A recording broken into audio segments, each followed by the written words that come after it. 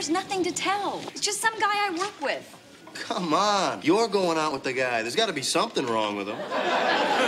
So does he have a hump and a Wrong with him. hairpiece? Wait, does he eat chalk? Just because I don't want her to go through what I went through with Carl. I don't want her to go through. 이런 거. Okay, everybody relax.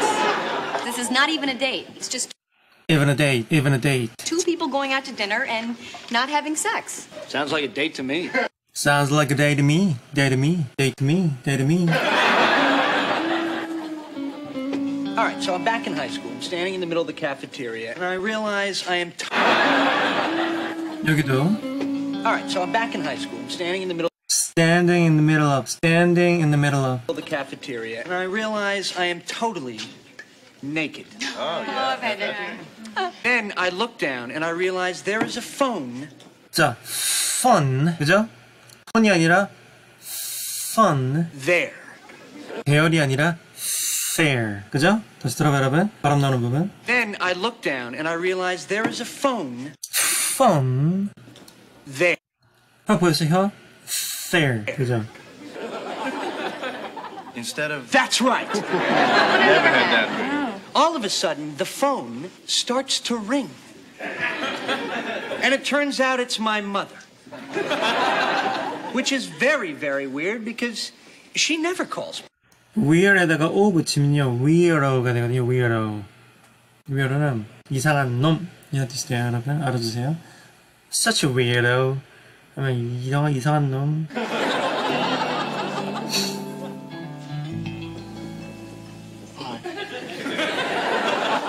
This guy says hello, I want to kill myself. You okay, sweetie? I just feel like someone reached down my throat, grabbed my small intestine, pulled it out of my mouth, and tied it around my pulled it out.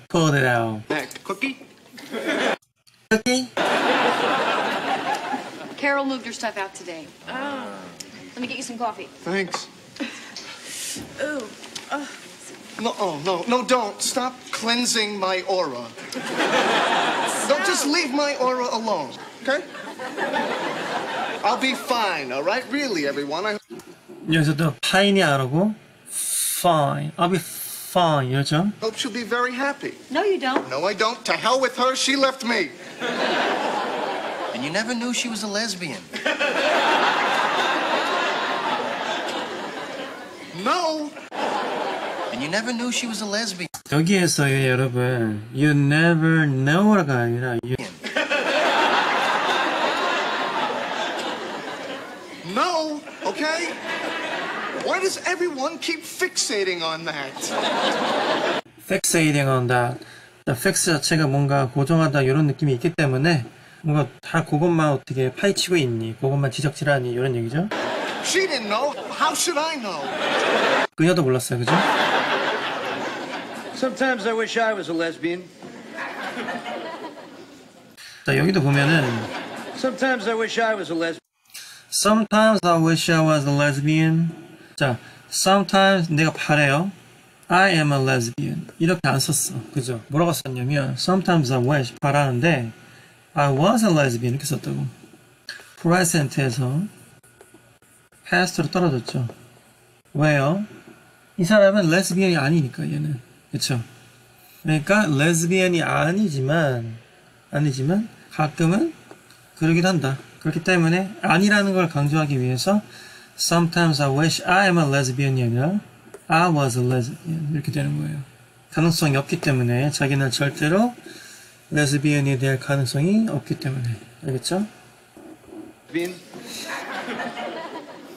Did I say that out loud? Did I say that out loud? All right, Ross, look. You're feeling a lot of pain right now. You're angry. You're hurting. Can I tell you? hurting 하라고 G를 날려버렸죠. You're hurting. All right, Ross, look. You're feeling a lot of pain. 그 다음 봐봐 여러분. You're feeling. 나 얘도 날렸어. 그죠? You're feeling a lot of. 그러니까 feeling의 in 하고 a lot에 붙은 거죠. 그래서 feeling a lot of 이렇게 되는 거예요. 알겠죠? feeling a lot of pain right now. 이런 식으로. 알겠죠? 그 다음에 pain right now. You're angry. You're angry. You're hurting. hurting. 그죠? G를 날렸죠, 그죠? hurting 하라고 hurting. T도 날렸어요, 그리고 그죠? hurting. Can I tell you what the answer is? Strip joints. Come on, you're single. Have some hormones. See, but I don't want to be single, okay? I just want to be married again. just를 3번이나 했네요, 그죠? I just. 그죠?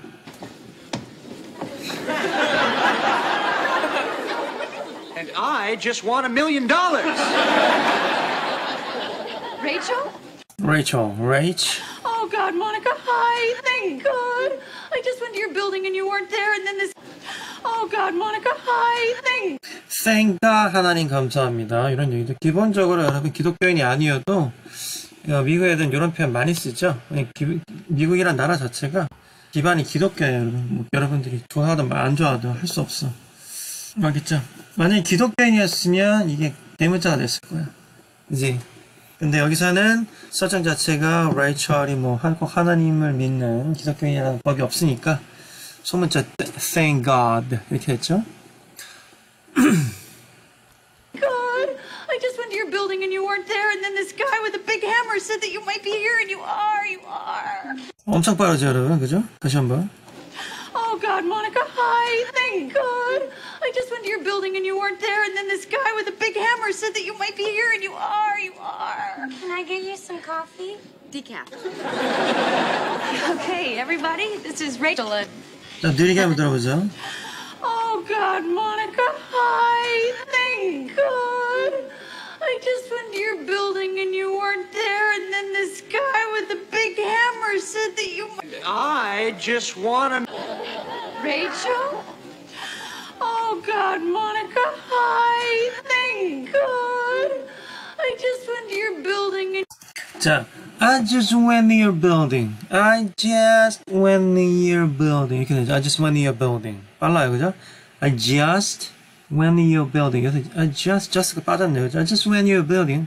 자, 니네 빌딩에 갔는데 and this guy with a hammer. 자, 망치를 든 어떤 남자가 뭐라고 얘기했냐면 you weren't there, and then this guy with a big hammer said that you... 빠진 내용이 Oh, 있네요. God, Monica, hi. Thank God. I just went to your building and you weren't there. And you weren't there. 그죠? 너가 거기 없었어. 이런 내용이 있네요. 그죠? 여기 보면 and 그러고 you were not there. 그죠? You weren't there. 여기 빠졌죠? And you weren't there. You were not there. 너가 거기 없더라. 이런 얘기죠. I went to your building and you weren't there. I went to your building and you weren't there. 그죠? 이거 적어 놓으시고요. 그 다음 And then this guy with the big hammer. and this guy라고 할 시간 없으니까 and this guy. 자, 그래서 D가 날아가고 and this guy 이렇게 된 거죠. D가 날아가고 AN에 N하고 this가 날아가고 그래서 보면은 여러분 여기 AN 부분하고 TH도 날아간 거죠. D도 날아가고 and this guy 이렇게 되는 거예요. and this guy 알겠죠? and this guy with the hammer with the hammer 망치던 어떤 남자가 said that you might be here, and You might be here. 너 여기 있을지도 모를 거라고 어떤 망치던 남자가 얘기했어. You might be here. And you are. 여기 있구나. you are. Can I get you some coffee? Can I get you some coffee? 자, 그래서 can I get you some coffee 해도 되지만 can I get you some coffee도 얘네들 귀찮았던 거지. 그래서 can I get you some coffee? 자, 그러니까 모니카가 지금 뭐라고 얘기했냐면 decaf이라고 얘기했어요. 왜냐면 지금 제니퍼이 레이첼가 지금 너무 흥분했잖아, 그죠? 그러니까 흥분한 애한테 카페인 주면은 안 되겠죠? 그래서 decaf을 주라고. 디카페인이라고 보통 말 안 하고요. 미국에서는 decaf이라고 이렇게 말해요. 점 찍고 이건 이제 약어죠, 약어. 원래 decafed라고 ed를 붙이면 돼요. 원래는. 근데 보통은 decaf이라고 얘기 많이 하죠. Decaf. 마지막에 여러분 이렇게 decaf 했다고 좀 잊지 마세요, 여러분. 다시 한번 들어봐요. Oh, God, Monica, hi. Thank God. thank God. 갓 하지 마시고 God. 그 다음에 TH 발음할 때 항상 혀 발음. I just went to your building and you weren't there, and then this guy with the big hammer said that you might be here, and you are. 여기 있었구나 너가 이런 얘기죠. Can I get you some coffee? Decaf. Decaf. Okay, everybody, this is Rachel and another Lincoln High survivor. 자, 그래서 everybody, 얘들아, this is Rachel, another Lincoln High, 아마 Lincoln High School 같이 다녔나봐요, 그죠? Survivor, 거기서 살아남은 애야, 이런 얘기죠? This is everybody. This is everybody, 여기 내 친구들이고, this is Chandler, 챈들러 하지 마시고, 여러분, Chandler and Phoebe, 그죠? Chandler and Phoebe and Joey. 자, 맨 오른쪽에 있는 Joey and You remember my brother Ron? 여기서 지금 remember 앞에 you remember 이렇게 해줘. 그죠? You remember. So remember 앞에 you가 있어요. You remember my brother Ross? Sure. 너 기억나니? 내 brother Ross 말이야. 그런 얘기죠. Okay, everybody, this is Rachel and another Lincoln High survivor. This is everybody. This is Chandler and Phoebe and Joey. And you remember my brother Ron? Or you remember. Sure. 물론이지, 그죠? 지금 이게 뭔가 암시하는 게 많은데 나중에 이제 로스가 이 레이첼을 좋아하거든요. 그래서 또 실수를 하는 거예요. 얘는 그러니까 항상 이런 애야. 실수 연발이고 뭔가 머리는 똑똑하긴 한데 공부도 많이 했고 여자는 또 잘 못 보시고 이런. 얘는 머리는 엄청 멍청한데 조이는 여자는 또 엄청 잘 꼬셔요. 그런 특징이 있어요. 지금 캐릭터들마다.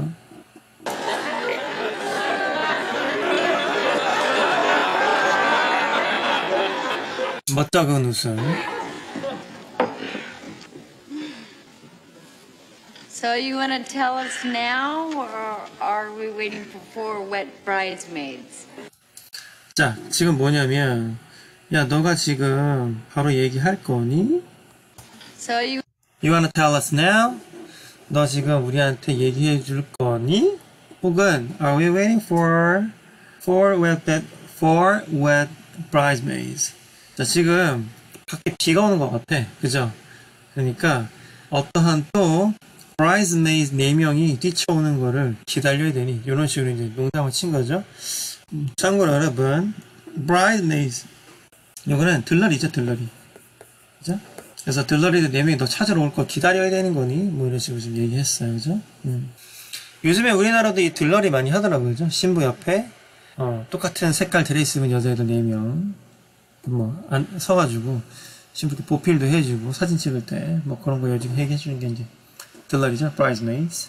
want to tell us now, or are we waiting for wet bridesmaids? 왜 근데 wet bridesmaids예요? 밖에 비가 오니까 너 찾으러 뛰어오면서 걔네들이 비 맞은 bridesmaids를 지금 우리가 기다려야 되니? Oh God. Well. 자, 그 레이첼은 보니까 oh God, thank God 이렇게 God을 많이 쓰네, 그죠? 근데 기독교인들은 이거 좀 조심해야 되죠? 10계명이 하나님의 이름을 망령되이 일컫지 마라. 그래서 여러분, 이 영어에는 oh God, oh Jesus 이거 되게 많이 쓰는데 사실은 기독교인들은 싫어할 수도 있기 때문에 그거에 대한 대체자들이 되게 많죠. 가장 대표적인 게 gosh 이런 거. Oh gosh 이거 많이 써요. 엄청 많이 쓰니까 알아두세요, 여러분. Oh gosh, oh God, 그죠? 혹은 jeez 이런 거. 이건 Jesus 이것도 쓰면 안 되니까 Jesus 쓴다든지 Jesus 쓴다든지 대체자들이 많이 있죠. 여러분들 oh God 이거 많이 쓰네요, 그죠? It started about a half hour before the wedding. 자, it started about half an hour ago. Hour before이네요. It started about 이렇게 되죠? started about. 자, 대략 half an hour. 다시 한번 들어봐야겠다. 정확하게 잘 안 들려서. Oh, God. Well, 글쎄요, well, it started about a half hour before the half hour. 맞네요, half hour. half hour이면 30분 before the wedding. 자, 결혼식 시작하기 30분 전에. I was in this room where we were keeping all the presents. 자, I was in this room. 어떤 방이 있었냐면, we're all keeping all the presents. 선물들을 보관하는 그 방에 내가 이제 대기하고 있었는데. And I was looking at this gravy boat. 자, I was looking 어떤 gravy boat를 봤단 말이에요, 그죠? This really gorgeous Limoges gravy boat. 자, Limoges gravy boat를 봤는데. Sudden, sweet and low. When all of a sudden, 갑자기 말이야, sweet and low. 자, 이 와중에 또 sweet and low는 뭐예요, 여러분? 설탕 대체제. 그래서 sugar substitute이죠, sugar substitute. 자, 이렇게 생겼어요, 여러분. 자, 이게 뭐냐면 zero calorie sweetener 이렇게 나왔죠. 뭐 그러니까 여러 가지 그 설탕, sugar substitute이 미국에는 되게 많은데 아마도 얘는 사카린 계열인가 보네요, 그죠? sweet and low. 자, 이거는 뭐겠어요? 당연히 단데 low calorie, 칼로리는 낮다. 자, 이런 얘기가 되겠네요. sweet and low, zero calorie sweetener. 그래서 미국에는 여러분 이런 식으로 sugar substitute 여기 되게 많습니다. 칼로리 중요하게 생각하니까요. 자, 여러 가지 볼까요? 뭐 브랜드만 해도 뭐 이렇게 많아. sugar substitute, Splenda, equal, 그죠? 예를 들면 equal 얘는 똑같이 단데 칼로리는 zero다. Splenda 얘는 splendid 요거에서 온 거죠? 그러니까 화창한 기분이 날 정도로 달다. 뭐 이런 얘기죠. 미국 이렇게 되게 많습니다. 여러분들 그래서 요즘에 여러분 zero coke 많이 먹잖아요, 그죠? 그냥 coke 말고 zero coke. 그냥 coke이 아니라 zero coke, zero sugar. 근데 이것도 다들 이렇게 마음에 안 든다고 많이들 얘기하죠. 이것도 먹으면 뭐 일찍 죽는다 얘기하는데 사실 안 먹는 게 제일 좋겠어요, 그죠? 자, zero coke에 들어있는 게 바로 이런 sugar substitute들입니다. 설탕 대체제들. 자, 예전에는요, diet coke이라는 게 있었어, 사실은. diet coke. 이렇게. 자, diet coke보다 더 칼로리가 적은 게 zero coke이고요. 자, 요거는 맛이 이상하다. 뭐, 맛이 다르다. 자, 이런 식으로 많이 얘기를 했었는데, 저는 잘 모르겠더라고요. 다이콕. 아무래도 다이콕 마시면 조금 덜 살이 찌겠죠? 아무래도. 하지만 여전히 뭐 부작용은 많다. 이런 발표가 있기 때문에 조심하셔야 될 것 같고요. 자, 그래서 뭐 미국에는 워낙에 많은 설탕 대체제들이 있어요. 자, 근데 보통 regular coke는요. 보통 regular coke는 더 이상 여러분 설탕을 넣지 않습니다. corn syrup을 넣거든요. corn syrup. 여기 보면은 does Coca-Cola use corn syrup? 자, 원래 이런 걸 넣는단 말이에요. 자, 요게 건강에 매우 안 좋다고 뭐 많은 연구 결과들이 있어요. 이런 것들이 corn syrup. 그래서 요즘에 나오는 그 regular coke이나 뭐 소다 이런 종류들은 다 이런 corn syrup을 쓰죠. 그래서 제가 미국에 있었을 때는 corn syrup 말고요, real sugar로 된 콕을 마셨었어요. real sugar. 여기 보면 이런 거 cane sugar 쓰는 거 있죠? 펩시. 아마 코카콜라는 안 만들어. 코카콜라 라이프가 아마 real sugar 쓰는 것 같고, 여기 보면은 여기 true라고 보니까 딱 봐도 얘는 진짜 설탕 쓴다. 코카콜라는 진짜 life. 그래서 여기 아마 진짜 sugar 쓰는 건가 봐요. 사실 여러분 이거 어마어마하게 많은 sugar이 들어가요. 진짜 그 설탕으로 이거 만들려면. How much? 쓰면은 sugar. 어마어마한 sugar이 들어가기 때문에 안 먹는 게 제일 좋고, 여기 보면 이제 여기 이만큼의 sugar이 들어간다 이런 얘기죠. 한 캔에. 여기도 보면 각설탕으로 비교 나왔네요. How much sugar is in soda and beverages? 이렇게 많은 sugar이 들어가요. 안 마시는 게 제일 좋겠지만 저도 이미 이 소다, 그러니까 탄산음료에 노예라서 이제 안 마실 수가 없어요. 고기 같은 거 먹을 때는 꼭 있어야지. 그죠? 알아두세요, 여러분. 조금이라도 건강하게 이 소다를 드시고 싶으시면, 마시고 싶으시면, 차라리 제가 방금 알려드렸던 이런 거, real cane sugar, 사탕수수에서 추출한 그 설탕으로 된 걸 마시는 게 좋지만, 이것조차도 어마어마한 칼로리도 높고, 혈당도 빨리 올라가고, 그 다음에 설탕도 어마어마하게 많이 들어가기 때문에 결론은 안 마시는 게 좋다. 알겠죠? 자, 어쨌든 지금 레이첼이 sweet and low 라고 얘기한 건 뭐예요? 그러니까 저당, 그죠? 저칼로리, 그거 주신 거죠? This really gorgeous Limoges gravy boat. 자, gravy boat. 이런 거죠, 그죠? gravy boat. gravy가 뭐예요, 여러분? gravy. 이런 거죠? 그래서 미국에 약간 뭐라고 해야 되지? 고기즙을 갖다가 육즙 같은 거를 버리지 않고 여기다 양념을 해가지고 육수를 버리지 않고 그거를 이렇게 양념화하는 걸 gravy라고 하거든요, 여러분. gravy. 알아두세요, 이런 거. 서양 음식에서는 이거 뺄 수가 없어. 그래서 요거를 담는 그릇을 gravy boat라고 하는 거예요. 알겠죠? 자, 요게 있더라고. 요렇게 얘기한 거죠. When all of a sudden, sweet and low, I realized 내가 깨달았지. turned on by this gravy boat than by Barry. And then I got really freaked out. And that's when it hit me how much Barry looks like Mr. Potato Head. You know, I mean, I always knew he looked familiar, but 지금 계속 헛소리를 하고 있어요. I realized this real. 보세요, 여러분. Oh, God. Well, it started about a half hour before the wedding. 결혼식 30분 전에 I was in this room where we were keeping all the presents, 선물 보관하는 방에 내가 대기하고 있었는데, and I was looking at this gravy boat. 자, 누가 이제 그 그레이비 보트를 선물한 거야, 그죠? 그 소스 담는 잔에. This really gorgeous Limoges gravy boat. 굉장히 이쁘게 생긴, 멋지게 생긴 그레이비 보트를 봤는데, When all of a sudden, 갑자기 sweet and low, I realized 내가 깨달았는데, I realized that, 그죠? 내가 깨달았는데, I realized that I was more turned on. 자, 여기서 turned on이 뭐예요? I was turned on. 내가 달아올랐다, 흥분했다, 이런 얘기죠? turn on은요, 여러분. 어마어마하게 많은 느낌으로 쓸 수 있어요. 여기서는 흥분했다, 달아올랐다. 혹은 내 매료당했다.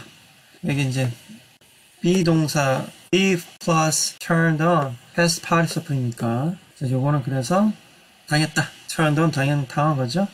내가 흥분했더라고. by this gravy boat. 내가 이 gravy, 하찮은 gravy boat를 보고도 이렇게 흥분을 했어. 와우, 너무 멋지다. then Barry. 그러니까 Barry가 아마도 이 여자랑 결혼하기로 했던 약혼남이었나봐요. 그죠? Barry보다도 내가 이 하찮은 gravy boat에 더 흥분을 했더라고. 이런 얘기예요. turned on by this gravy boat than by Barry. And then I got really freaked out. 그래서 까무러쳤지. I really freaked out. 자, freak은 여러 가지 의미가 될 수 있는데 여기서도 여기에서는 verb로 쓰인 거죠. 그래서 까무러치다. freak! 이런 느낌이 되는 거예요. 자, 그거 말고도 여러 가지 안 좋은 뜻들이 있는데 그거 여러분 네이버 사전에 찾아보세요. 안 좋은 느낌들. 근데 여러분 이게 안 좋은 느낌이긴 한데 까무러치는 게 여러분 꼭 안 좋은 상황에만 까무러치는 게 아니잖아요. 좋은 상황에서 까무러치죠. 예를 들면 좀 이따가 저희 이제 결혼기념일인데 그럴 일은 없겠지만 장미천성이를 갖다가 집에다가 가득 채웠다. 우리 아이폰 까무러치겠죠. 좋아서. 그치? 그런 식의 freak out도 할 수 있어요. freak out 하면 까무러치다. 이런 얘기 되죠. Then I got really freaked out. 내가 까무러쳤지 뭐야. 그죠? And that's when it hit me. 자, 여기서 hit. 이건 때리는 건데요, 여러분. 이것도 여러 가지 또 중의적 의미가 될 수 있겠죠. 여기서 hit me는 뭐냐면 날 뭐 깨우쳤다. 그죠? 혹은 계몽했다. enlighten 뭐 이런 식으로 쓸 수 있겠네요. 나에게 경종을 울렸다. hit me. 자, 그리고 그게 그 사실이 나를 깨우쳤어. 뭘 깨우쳤어? And that's when it hit me. How much Barry looks like Mr. Potato Head. Mr. Potato Head처럼 얼마나 Barry가 생겼는지 이런 얘기예요.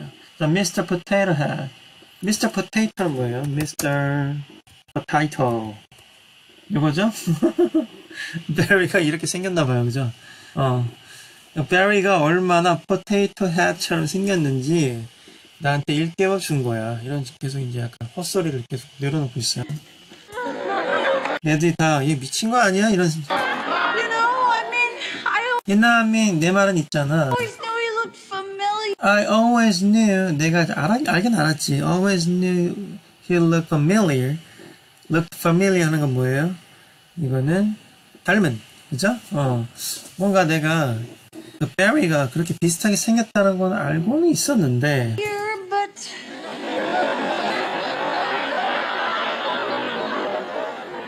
But 여기 손에 든 게 바로 sweet and low죠, 여러분? sweet and low. 요거. anyway, 그건 그렇고, anyway. I just had to get out of there, and I just had to get out of there. 그죠? I just had to get out of there. 이거 빨리 하면 I just had to get out of there. Get out of there. 이렇게 되겠죠? I just had to get out of there. Get out of there. I just had to get out of there. I just had to get out of there. 자, 여기서 had to는 have to의 past가 되겠죠? have to. 뭐뭐 해야만 했다. 그죠? 과거형이니까 I just had to get out of there. 거기서 나왔어야 했어.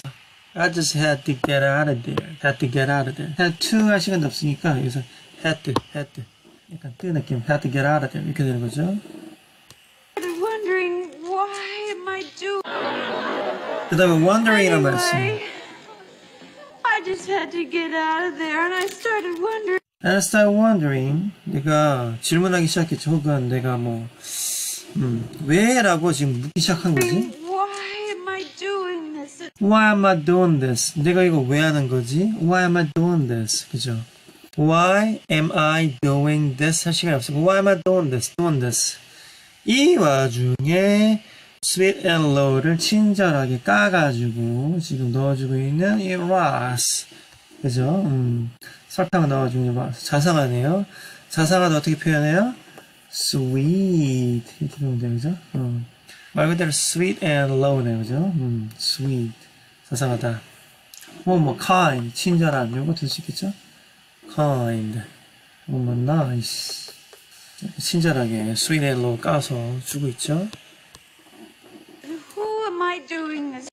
자, 누구를 위해서 Who am I doing this for? 누구를 위하여 내가 이걸 하고 있나? 누구를 am I doing 하고 있니 내가 이거를 for. for이 지금 who로 가는 거죠? Who am I doing this for? Who am I doing this for? Who am I doing this for? 누구를 위해서 내가 이 짓을 하는 거지? 라고 생각을 했다. 이런 얘기 되겠네요. For.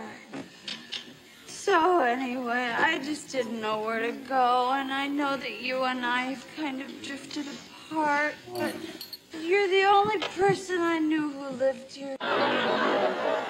Anyway, I just had to get out of there, and I started wondering, why am I doing this, and who am I doing this for? Who am I doing this for? 자, 여기서 강조됐어요, 그죠? 누구를 위해서 하는 거지? For. So anyway, 그래서 anyway, 그건 그렇고 I just didn't know. 몰랐어. 뭘 몰랐어? Where to go.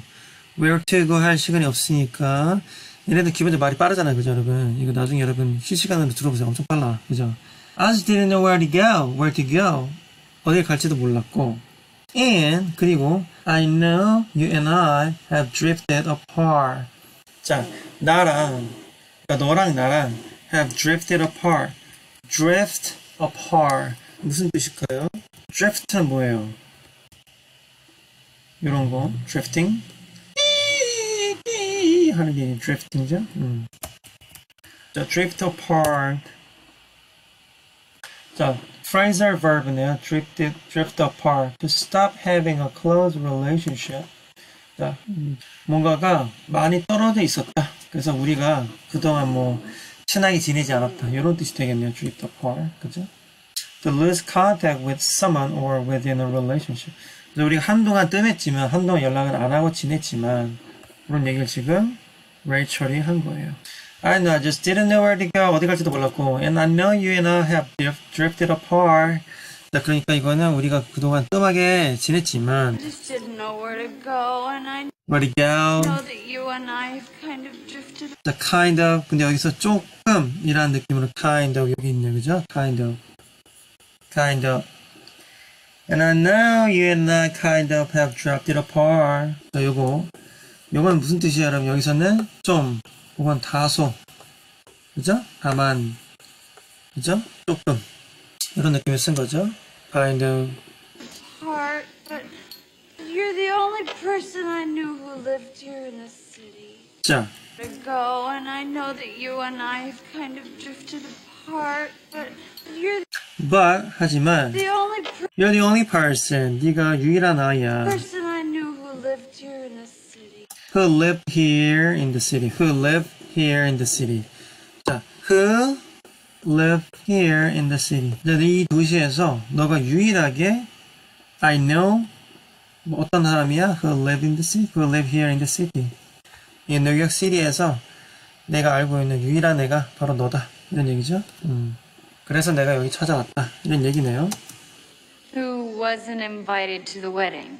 근데 who wasn't invited to the wedding. 같은 도시에 살고 있었음에도 불구하고 초대도 받지 못했던 그런 친구가 그래서 이런 식으로 썩소를 지금 날리고 있네요. 그죠? 자, 오늘 한 부분 여러분 다시 한번 볼게요. 여러분. But I don't want to be single, okay? I just want to be married again.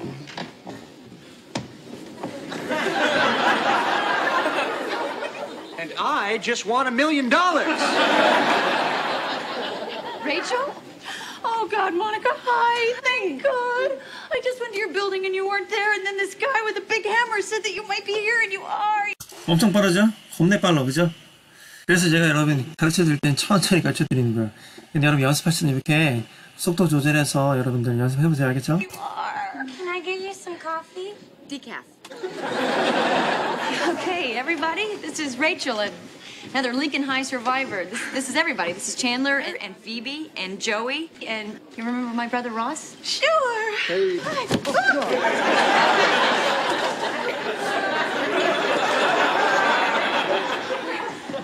So you want to tell us now, or are we waiting for 4 wet bridesmaids? Oh, God. Well, it started about a half hour before the wedding. I was in this room where we were keeping all the presents, and I was looking at this gravy boat, this really gorgeous Limoges gravy boat. When all of a sudden, sweet and low, I realized that I was more turned on by this gravy boat than by Barry. And I 자, 스웨넬로 주세요 해서 지금 이 와중에 또 받았어. 이거 받아가지고 또 이 와중에 또 로스한테 토스하죠. 얘는 약간 깡증이라 상상 로스를 이렇게 유용해 먹어요, 여러분. 나중에도 계속 보세요, 여러분. got really freaked out, and that's when it hit me how much Barry looks like Mr. Potato Head. You know, I mean, I always knew he looked familiar, but 이 와중에 줘요. 이 와중에 또 이걸 따줘, 로스는, 그죠? anyway, I just had to get out of there, and I started 그죠? I can't help. 할 수밖에 없는 거야, 그지? 여자애가 이쁘고 사랑스러우니까. wondering why am I doing this, and who am I doing this for? So anyway, I just didn't know where to go, and I know that you and I have kind of drifted apart. Drift apart. You're the only person I knew who lived here in the city. Who wasn't invited to the wedding? 야, 근데 내가 초대도 못 받았네? Oh, I was kind of hoping that wouldn't be an issue. 아이고, 그게 아무 이슈도 안 됐으면 참 좋았을 텐데 라고 내가 희망하면서 왔는데 이슈가 돼버렸네, 이런 얘기 했어요, 그죠? Oh, I was kind of hoping that wouldn't. I was kind of hoping. 내가 기대하고 있었는데 뭘 기대하고 있었어? That wouldn't be an issue. 그게 아무 일도 아니기를 내가 기대하면서 왔었는데 모니카는 초대 안 받은 거에 대해서 좀 섭섭했나봐요, 그죠? Be an issue. 자, 여기까지 봤고요. 다음 시간에는 좀 재미있는 내용 찾아서 제가 가르쳐 드릴게요, 여러분. 빠지지 마시고요. 다음 시간에 봐요. 바이바이.